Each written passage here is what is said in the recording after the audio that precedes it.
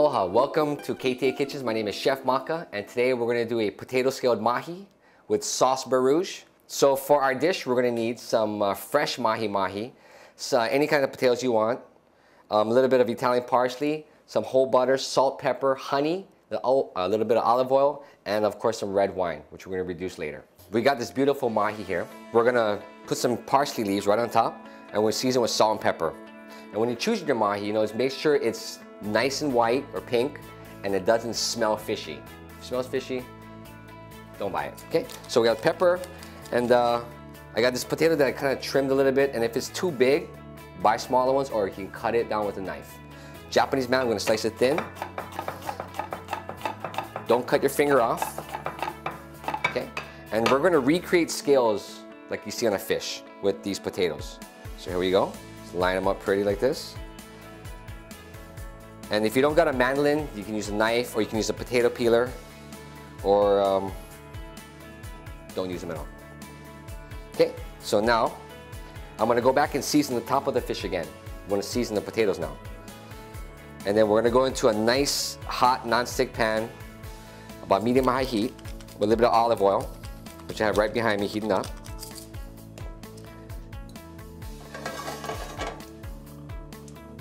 A little oil, okay? Turn the heat up a little bit more.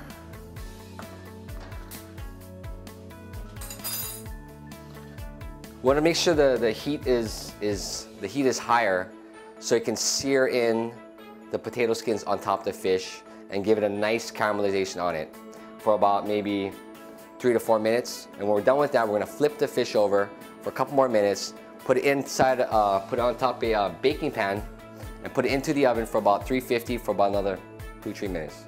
We're gonna put the potato scales down so we can sear it in. Okay, there we go. All 5 of them.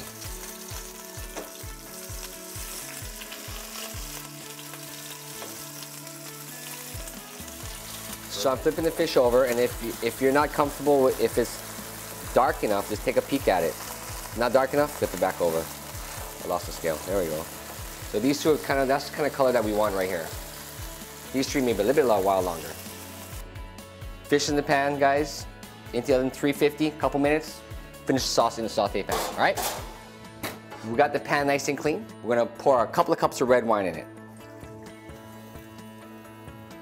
So I have my sauce reduced about 5-6 minutes or so to about a 1/4 cup. I'm gonna add my honey to sweeten up that red wine. And that's about maybe a tablespoon's worth of honey. And of course, whisk it around or shake the pan, or use a spoon or use a whisk. And we're gonna go back and season it with a little bit of salt and pepper.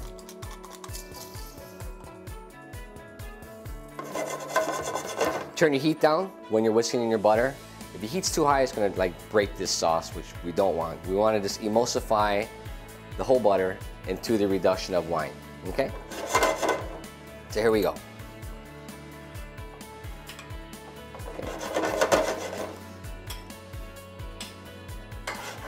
And with the back of the spoon, is slowly incorporate that butter into your sauce, okay?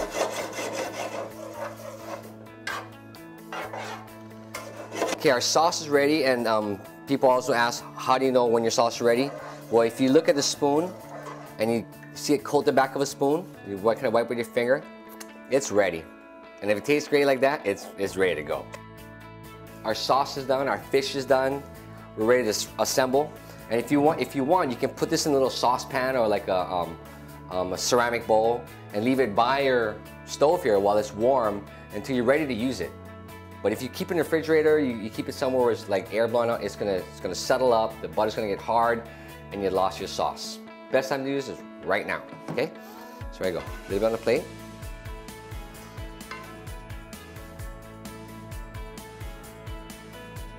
Pretty presentation, nice white plate, okay? We'll get our fish right on top of there. Look at that dish, isn't that beautiful? Our dish is done. Our potato scaled mahi with our sauce Beurre Rouge, accompanied by a beautiful red wine, a Cabernet, and now it's time to eat it. This is Maka Kwan saying thank you very much for watching KTA Kitchens, and we'll see you next time.